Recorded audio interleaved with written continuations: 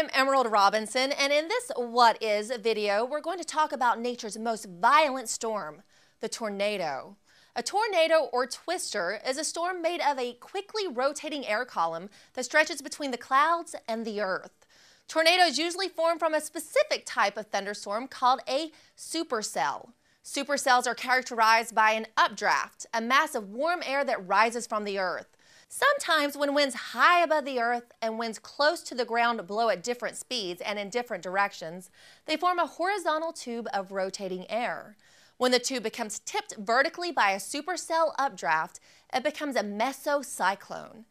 As the supercells rain falls, the air around the mesocyclone cools, causing it to sink.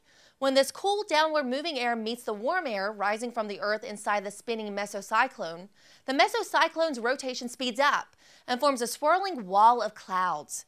When this wall touches the ground, bits of dirt and debris get caught in it, causing it to darken and making the familiar funnel cloud that we associate with tornadoes.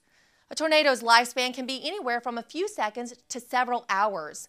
Typical wind speeds are about 100 miles per hour, but can be much, much faster. Tornado intensity is rated on what's called the Fujita or F scale. Where a tornado falls on the F scale depends on two things: wind speed and amount of damage. An F1 tornado has a wind speed of about 100 miles per hour and may push cars along the ground or damage small homes. An F5 tornado may have wind speeds of over 300 miles per hour and toss cars into the air or completely destroy homes.